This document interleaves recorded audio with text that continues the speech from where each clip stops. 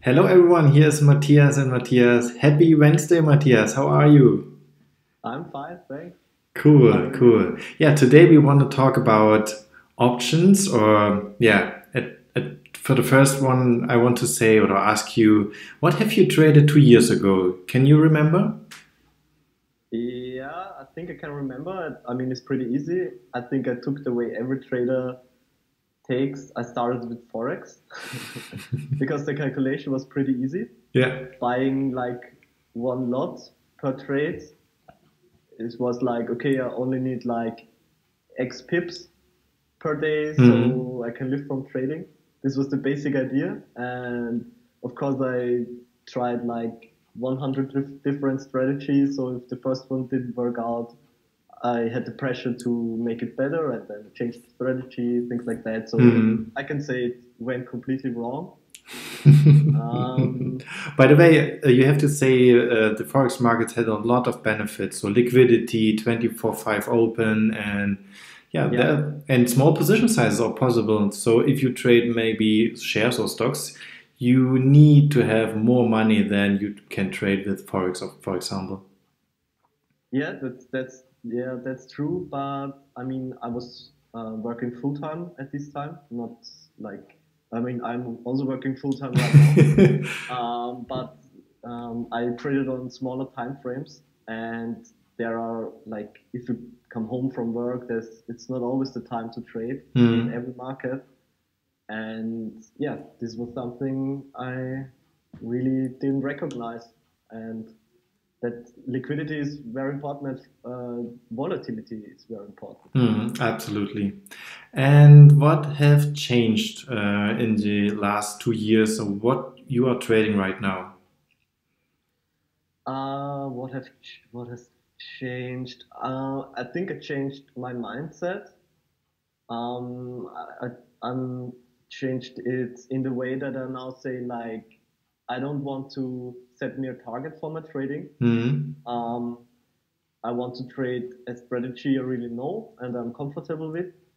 And I also want to have time because like day trading is like you spend like 10 hours a day for Hmm. trading and need to wait for a spot. And I changed my mindset in the way that I said, okay, well, 5 to let's say 7 hours per week is enough to make like 20, let's say in good years, 50% maybe. Um, and I changed to options Hmm. because I saw the advantage that, yeah, it's not very time consuming. And in the end, um, how can I say it? It's not necessary that I really get the right direction in the Hmm. market because I'm selling options Yeah, and that's a big therefore, difference between yes, options trading being short or long. Yeah.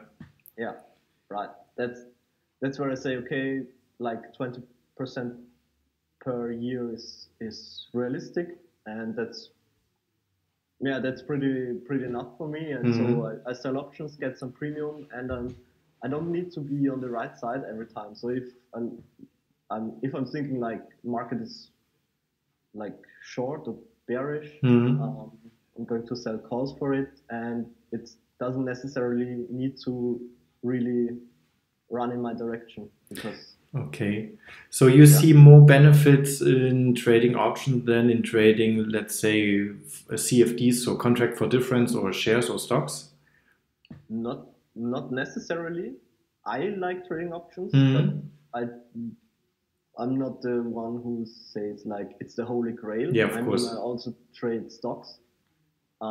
Yeah, and which can also be traded via CFDs. Hmm. And but to be honest, forex, for example, is something I've never traded the last years. I Even think not with but options, so a nice yeah, option trade yeah, with. okay, with options, yeah, Okay, but okay. not And dancing. what is your opinion about the risk, or what is the biggest disadvantage in trading options? Is there something you want to mention? The biggest disadvantage, I think that you're kind of yeah kept in your return because Hmm. by selling options you can't like scale up to let's say 100% a year because the risk then is too high to Yeah, really almost infinite. So this is, I would yeah say, the other disadvantage, that the risk is almost infinite. So you have to manage your positions very carefully. yeah In terms of selling options, of course. If you buy options, then it's not the case.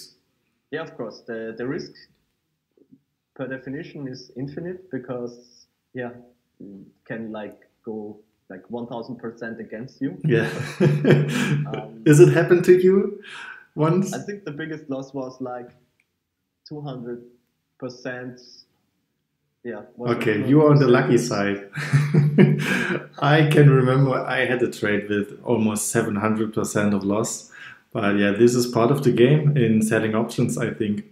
Yeah, and this is why risk management by selling options is that important. And Yeah. of course, the mindset in this case is that it's very important to not get crazy if it happens to you. Yeah, absolutely. But on the good side is, you have almost 70 or more percentage of winning trades with selling options.